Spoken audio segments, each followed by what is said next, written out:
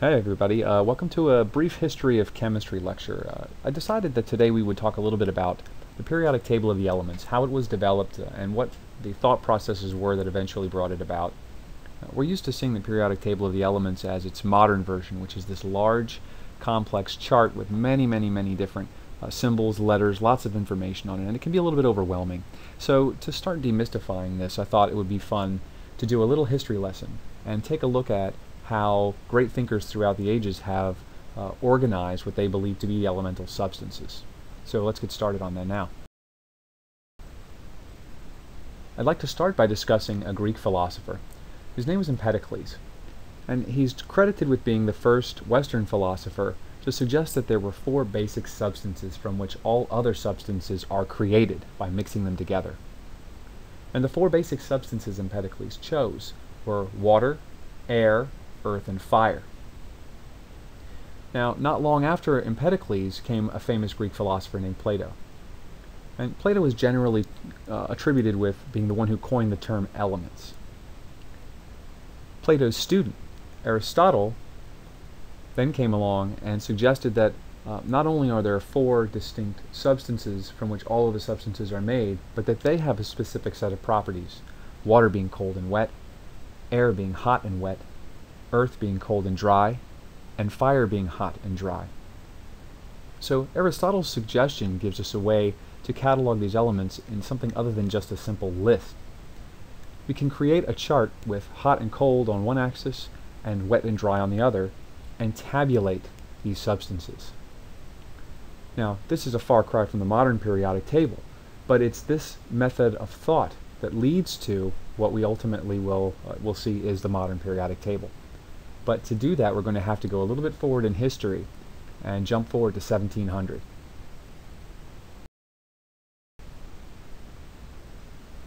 Antoine Lavoisier, who is generally regarded as the father of modern chemistry, did his work in the 1700s. And what Antoine Lavoisier decided to do was to test this theory that Empedocles had put forward, that there were four elements and that they could be identified as air, water, earth, and fire. So the first thing Lavoisier did was postulate if that material can be decomposed, then it can't possibly be an element. If you can break it down into simpler substances, then it can't be elemental. And he used this theorem to test the idea that water is a fundamental element. Now, Lavoisier didn't know that water was H2O, but what he did know was that he could use a process called electrolysis to turn water into oxygen and hydrogen gases. He could then recombine the oxygen and hydrogen chemically to form water, but what he could not do was further decompose the oxygen and hydrogen. Furthermore, Lavoisier postulated that if a material can be physically separated into two distinct materials, then it's not an element.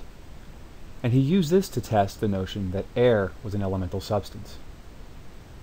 Lavoisier was able to physically separate air into oxygen and nitrogen. But once separated, he could not create anything else out of the oxygen or nitrogen by separating it. So what Lavoisier had proven at this point is that water and air are not elemental substances, but that oxygen, hydrogen, and nitrogen in fact are. Lavoisier and his contemporaries continued work in this vein and were able to catalog approximately 24 elements by the time of his death in 1794. But modern chemists don't simply report these elements as a list. We've come to a better understanding of how to organize them. And to understand how that happened, we have to jump forward by about a century.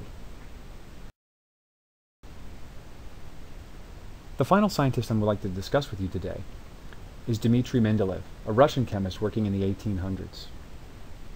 What Mendeleev noted was that if he took some of the elements of his day and lined them up in order of increasing atomic number, that he saw a trend.